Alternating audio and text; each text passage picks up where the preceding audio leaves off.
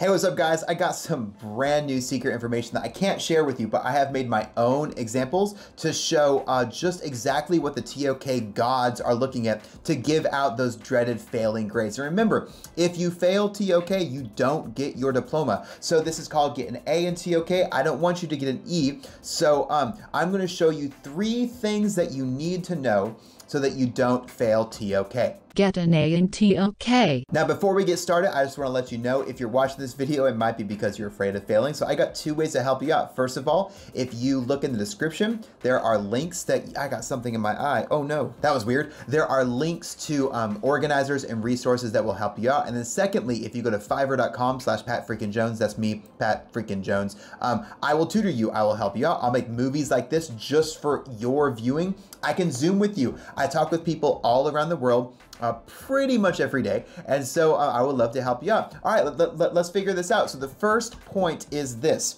If you want to fail, you describe everything. So what I'm gonna do is give an example of a failing level response in the essay and in the exhibition. So check this out. This is a just horribly descriptive TOK essay response. I made this as a descriptive response to this prompt. How do historians and human scientists give knowledge meaning through the telling of stories discussed with reference to the history and the human sciences?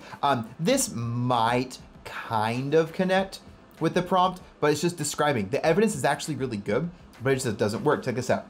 Psychologists do studies of what happens in the brain. They hand out surveys, study participants, do interviews, and sometimes set up elaborate research projects to see how people behave. One of the most controversial studies of all time was the Stanford prison experiment, in which Zimbardo selected people at Stanford University to pretend to either be prisoners or prison guards. This was controversial because the prison guards revolted against the abuse of the prison guards.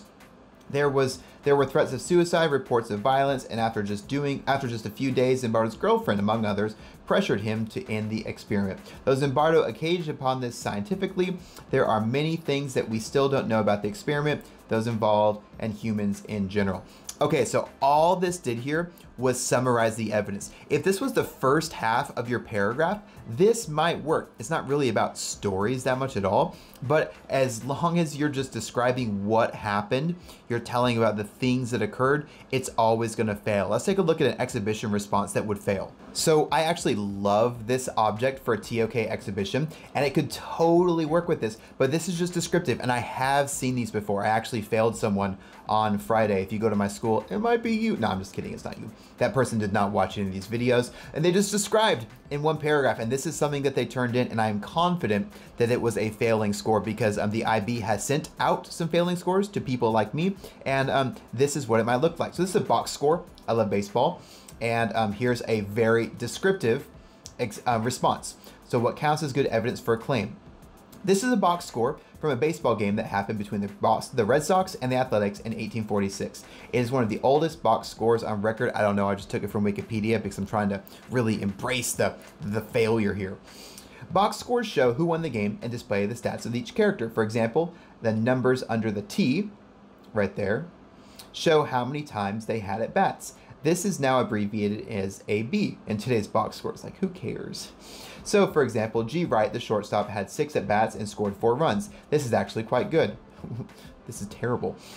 Box scores used to be published by newspapers in the 1800s, but now you can get them on the official MLB app as well. They can be found everywhere now, so I trust that when I see a box score, it is good evidence that the game was won by the team that the box score indicates. Okay, first of all, very little discussion of the keyword there, which is evidence. I say it's good evidence, but I don't say why. I'm just describing what the object is. This is basically exactly what the IB sent us when they're showing us what failures are. It's completely descriptive, then one really bad, almost ignorant sentence that just claims this is about the prompt, but it's really not. So yeah, this is how you can fail by describing everything. The second way to fail TOK is don't write about the prompt. I actually had to bust somebody for this last year. It was really bad. So if we're looking at within an area of knowledge, is it more important to have credibility or power? Discuss with reference to the natural sciences and one other AOK. Here's an example, and you'll get it really quickly, of someone who didn't write about the prompt. In the AOK of the arts, I'll make so you can see the prompt, artists often have the power to choose to define the meaning of their artwork. The art installation My Bed by Tracy Amin was created by the artist to demonstrate the effects of depression and isolation. The work is nothing more than Amin's messy bed and the things that were on the floor at the time in which she got the idea for the artwork. Essentially, she moved her apartment into the art gallery and called it art. So this is super descriptive. Many people thought it wasn't art, but many people did. Now, here's my thoughts, but they're not on the prompt. What most people did not understand, however, was that at the time, Amin was struggling from severe, typo, mental health issues. She created the art, if it can be called that, after laying in bed for 4 days and only drinking alcohol. When she woke up, she saw what she had created. She had the power to call this art, though many people, me included, rejected this. This artwork not only relies on the power of the artist to define it, but the artist has to use her power to say whether or not it is art at all. Therefore, power is an important part of the AOK of the arts. So we're talking about power, but not at all what the prompt is asking, whether power is more important than credibility. We're topical. We're talking about art. Okay, and then for the exhibition, don't write about the prompt, check this out. What is the relationship between personal experience and knowledge? This is my favorite Yeti cup.